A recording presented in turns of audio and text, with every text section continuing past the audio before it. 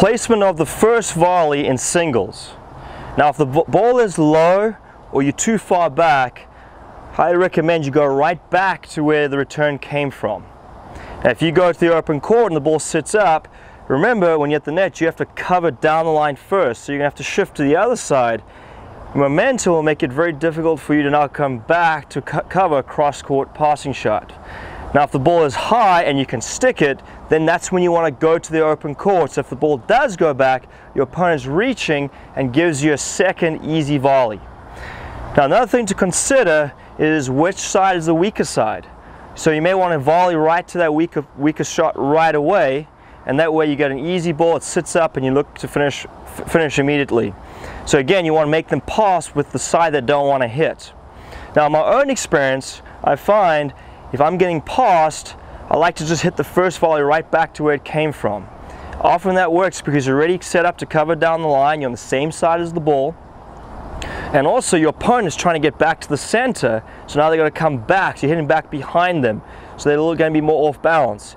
Generally when you go to the open court, they're going to be running and moving in that direction, so it's much easier for them to hit the passing shot if you cannot effectively stick the ball. Now remember, with any strategy, you may have to adjust and find the option that works best for you based on each situation and based on each opponent that you play.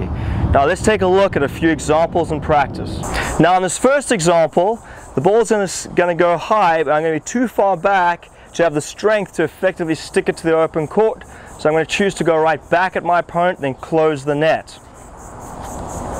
So for purposes to work on the footwork, I'm just going to shadow swing the serve and work the 3 steps. 1, 2, 3.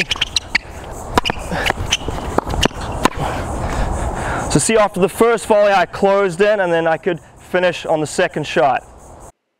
Now in that example, the feed was lower than what I expected, but still I was too far back to really stick it, so I went right back at him.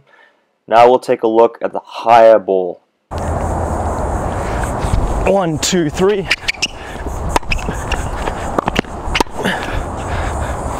So see how I closed in after the first volley, so much closer in a better position to now effectively stick to the open court. Now we're going to look at the low one. So I'm going to go right back at my opponent, shadow swing, 1, 2, 3.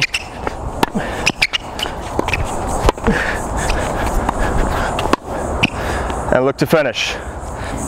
Now in this example, unless you have a real cannon, or in this instance your opponent may be cheating over, covering the backhand, you can take the ball out wide. Now if they do get there and happen to hit a very acute angle, you can actually use the drop volley because it's low and hit the ball up the line to counter that. It's almost like an emergency situation, and actually a shot I enjoy pulling off when pulled wide and low, right? Or wide and stretched.